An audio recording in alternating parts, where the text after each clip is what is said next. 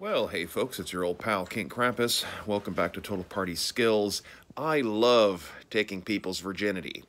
Their Dungeons and Dragons virginity, that is. Numerous times I've had the pleasure of being, the first dungeon master for, players who are new to the game.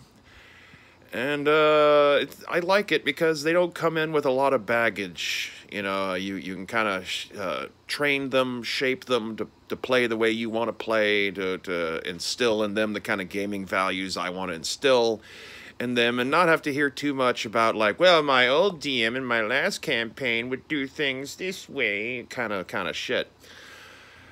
However, in recent times, since moving out here to the boondocks, I've been having to make do with older gamers. My wife, her brother, and our roommate, who are all in their mid-40s. And my, oh my, what a act of herding cats they can be sometimes. Now, nothing I would say that it's worthy of like a D&D horror story.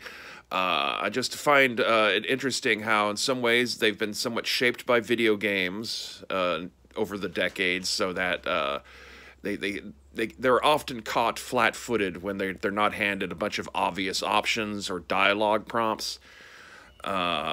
A tendency to freeze in the middle of combat and just basically just make the same attack action over and over again. A resistance to wanting to, study any of the materials, familiarize themselves with the things their characters do.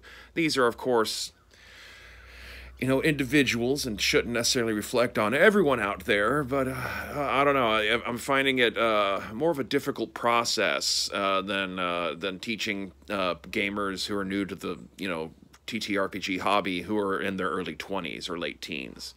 Like, my wife has a habit of, like, getting angry at weird things like the dice mechanics or the idea of randomized tables and stuff like that. Her brother, really doesn't seem to take it very seriously. It's just a childish activity kind of a thing, and then finds these moments where, like, he seems to, like, have wanted more out of it, and it's one of those things where it's like, well, I mean, yeah, but it's kind of dependent on you to fill in those blanks so you have a more fulfilling, grounded experience, if that's what you're looking for.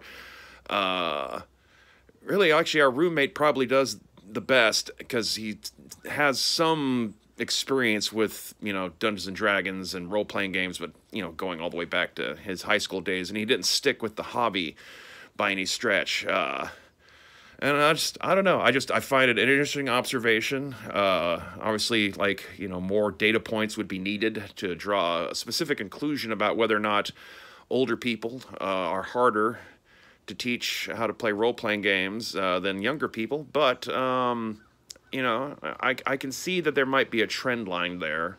So if you have any other similar experiences, be sure to let me know. And stay waspinated.